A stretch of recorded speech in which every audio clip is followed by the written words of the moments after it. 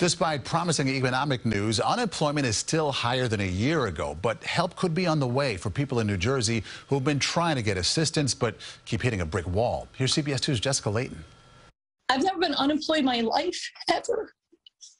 It feels bad. These are the tears of a mother whose feeling of self-worth is sadly running out. I just feel hopeless. One of thousands who lost her job during the pandemic, waiting for a check from the New Jersey Department of Labor. Tara Cruiser is still hitting roadblocks in the journey to get some answers on this unexplained error message from when she filed a claim. And I'm trying to be positive and all that, but man, it's just a lot. And I just at least tell us, you know what I mean, Jess? There was a fear of being evicted then, and then also I didn't eat for about like 2 weeks in the first 2 weeks of December. Tommy Coleman admits being an independent contractor, his claim is complicated. He was promised a call back at the end of last year. To this day, nobody has contacted me, and I don't have the amount of time to wait the way I did before. Granted, the volume of people the Department of Labor is trying to help is unprecedented, and it has paid out more than $25 billion in benefits since last March.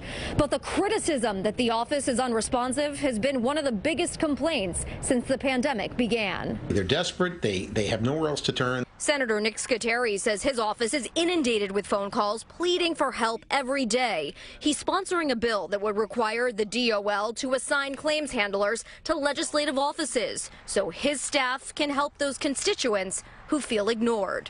People are still being stonewalled, not being able to get the service that our taxpayers require and deserve. So what does the state say? We've tried emailing and calling. We have been trying to get some answers from the Department of Labor for several days. To no avail. That lack of communication is precisely the problem for so many people.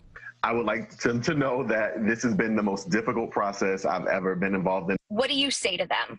Don't BS me. Tell me the truth and just give me a phone call. Jessica Layton, CBS 2 News.